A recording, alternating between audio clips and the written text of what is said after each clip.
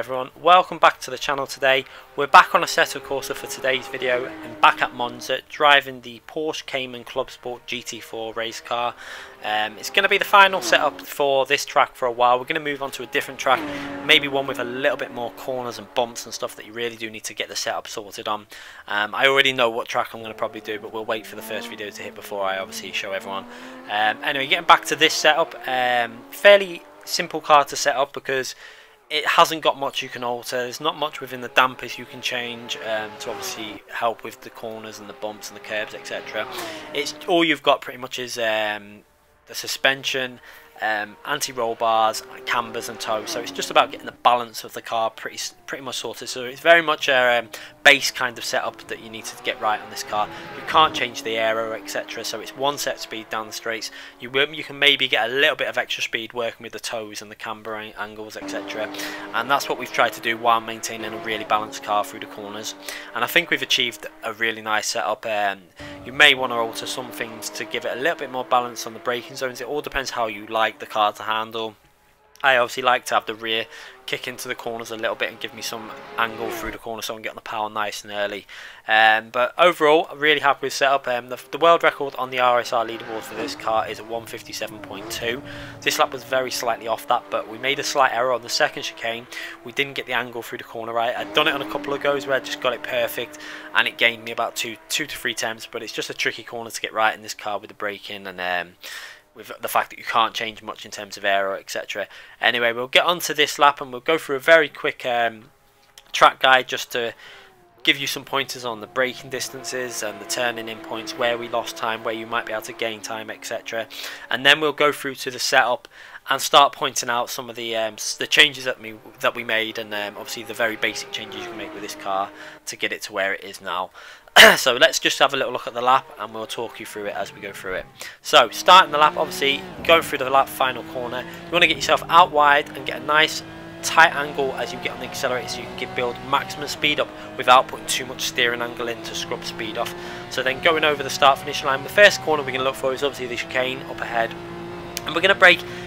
You're gonna basically consciously brake just as you hit the 150, so that by the time you hit the pedal you're a little bit past it, but you've got to make sure you don't go too late or you'll just run straight on. So you're going to see now as we approach the 150 there, hitting the brake hard, then trail braking into the corner, we lift off the brake slightly there, down into second gear, then be very early on the power but not too early that you spin the wheels. You can see we really got on the power nice and early there, straightened the car up really well and got on the power.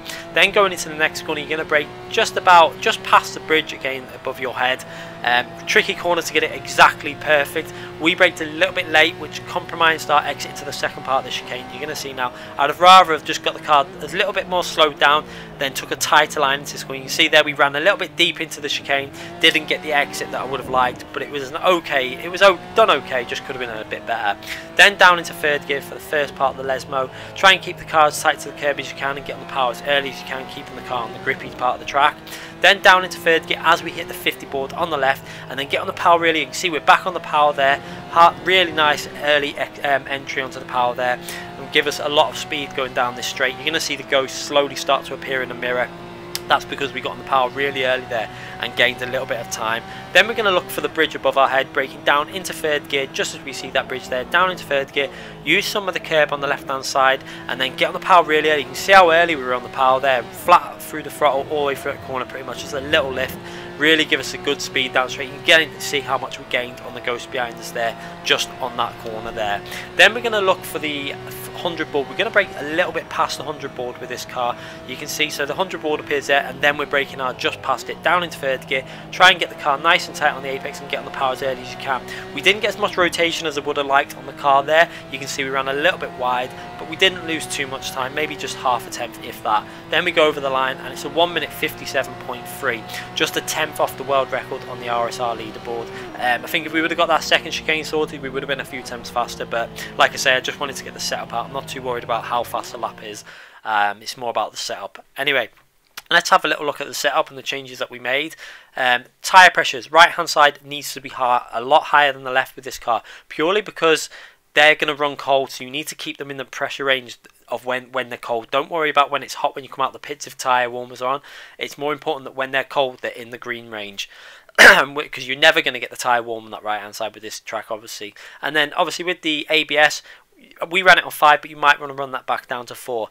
Cambers, we ran quite low to try and get more speed. You're going to notice the right hand side is slightly lower than the left hand side. That's because obviously this is a clockwise track. Hardly any corners you're going to need the camber angles high on for left hand corners. So you run the left hand side a little bit higher to where the pressure is going to be taken on that tyre for the right hand corners.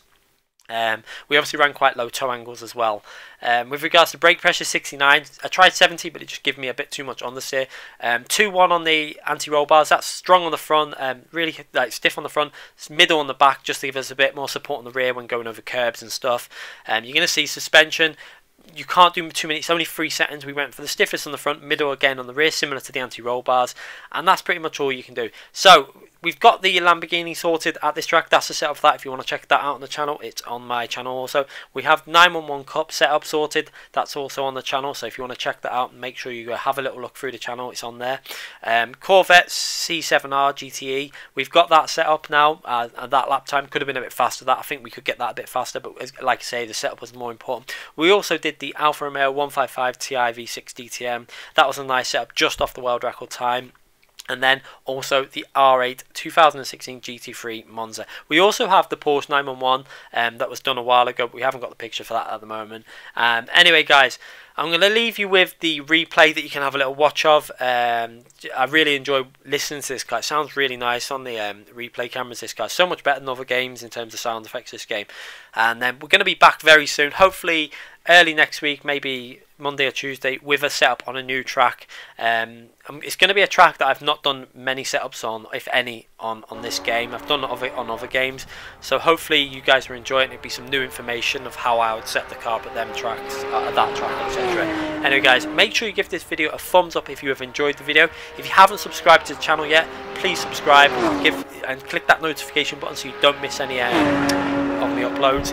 Remember, we're uploading GT Sport, Assetto Corsa, Project Cars 2, and obviously as more games come out, we'll be uploading more, obviously, Assetto Corsa competition when that comes out. That is going to be a very important game on the channel. Anyway, guys, thanks again for watching, and we'll be back with many more videos very soon.